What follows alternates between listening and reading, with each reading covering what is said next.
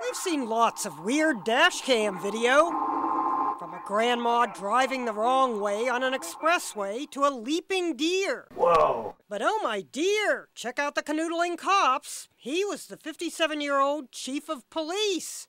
She is a 30-year-old officer in Perry Township, Ohio. Both are married, but not to each other. For doing something like that, he's a moron. And if he wanted to mess around, why didn't he go someplace off duty? The pair were transporting a prisoner. Officer Janine Anglin kept checking to make sure he was asleep in the back seat. When the video surfaced, Chief Tim Escola resigned and apologized. His attorney made no excuses. There's no way in hell I can say with a straight face that this conduct was acceptable. It's not acceptable. But at least the chief kept the car under control, unlike Charlie Sheen being chased by police in The Chase. What the hell is he swerving all over for?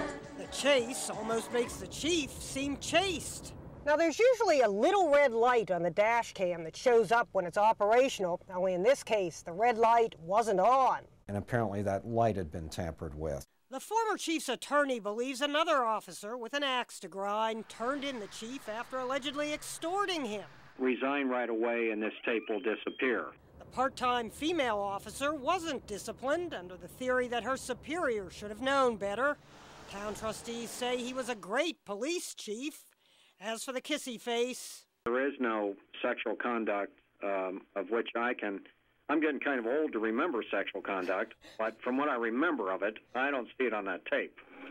At least they didn't taser anyone, and the only thing these two frisked was each other. When you get my age, sexual foreplay is 5 hours of begging.